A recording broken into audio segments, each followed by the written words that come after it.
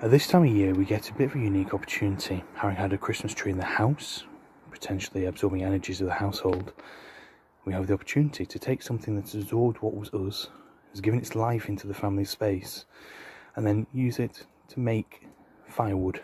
But as part of that firewood we often end up discarding these branches, which are rich in resin and absolutely full of juicy sap, and will go up an absolute treat in the fire. That gives us the opportunity, therefore, to prepare now for Imbolc, which is a festival of fire, obviously, by cutting back these branches, putting them somewhere to dry out a little bit further if they're not already crispy. These are quite crisp, but they're another week's worth of drying will do them some good.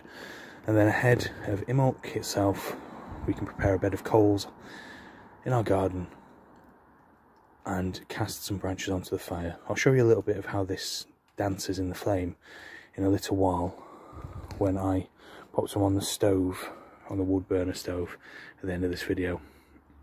Now this tree actually isn't one of ours, it's one I spotted in a neighbour's garden that they don't want. We've got a potted tree that we will plant out in a local space in the near future. But I enjoy fire, I enjoy working with Imbolc, I enjoy divinatory energies and works. Pines, firs, spruces, they all have very similar folklore, essentially. Very similar magical qualities. And they're all pine rich, will all burn in a similar way. They are a standing point, an evergreen point between past, present and future. A tree of balance. And we can use that balance as a baseline for now to tell us what we're going to do in the year ahead by watching how the fire dances through the resins here. Right, I'm going to trim it up and I'll show you some fire in a little bit.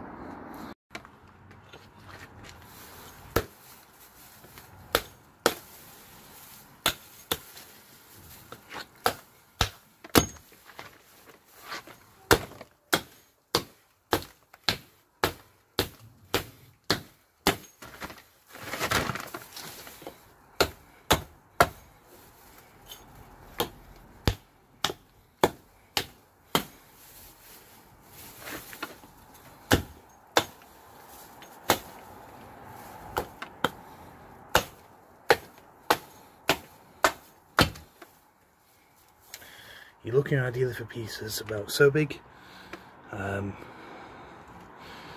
so aim for 8 to 12 inch, or if you've got a bigger fire pit, fire bowl, something a little bit bigger rather, but a bundle like that will give you a good bit of fine scrying for a few moments. There's several ways of scrying using fire. The best I find is simply watching the flames, having declared it a sacred fire, having named it as such, or invoked a deity or spirit to do so. You'd cast on whatever it is you're choosing to burn, be that paper with words written on, be that branches of certain trees as we're going to do now. Oftentimes you'll find people looking for answers through what can you see in this photograph of a fire. And while they're often very entertaining, they're not necessarily the best oracular devices, as a photograph is still. It allows our mind's eye, our subconscious, our pattern-seeking mind to come forth and claim a shape, name a shape. Whereas when you're sat in semi-trance in front of a sacred fire or a bed of embers, as I've spread out here, your subconscious takes over that a little bit more and you become part of the flow of the fire. So as we pop this on, you'll notice I've spread out a bed of embers to avoid any major hotspots. I'm going to pop on a few pieces, and if I were doing this properly, I'd be in a scrying mode right now. I'd have taken time to breathe, get into semi-trance, and I'll be watching just to see where it takes fire first, the shapes the fire makes, and how it burns, having asked the question. I'm just going to let you watch the fire for a moment, see if you've got a question, maybe you can get an answer.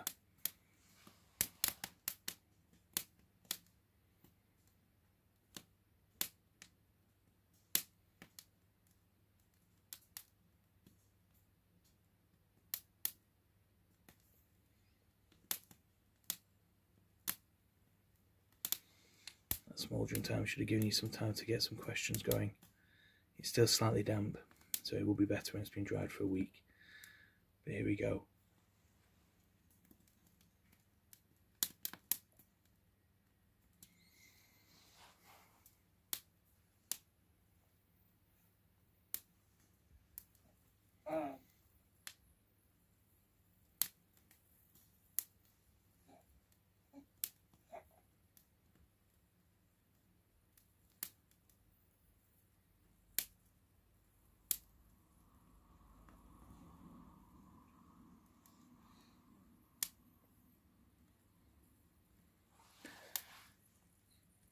If, when you're coming to scry, your foliage, your fur is too dry and goes straight up, you can always dip it in water or spray with a fine mist of water.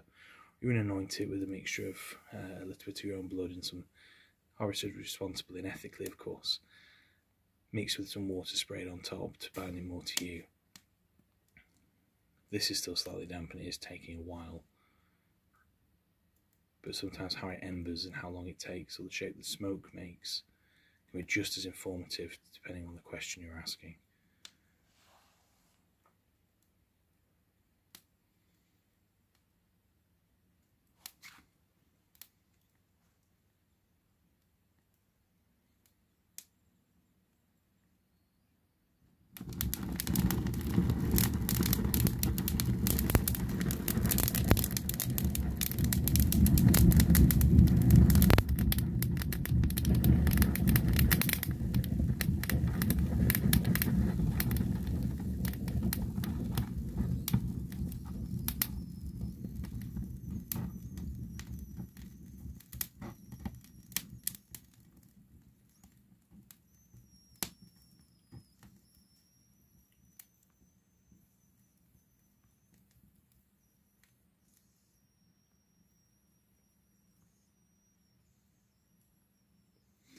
At this point, watching the shapes of the embers falling, where falls first, where stays up last, can give you some information.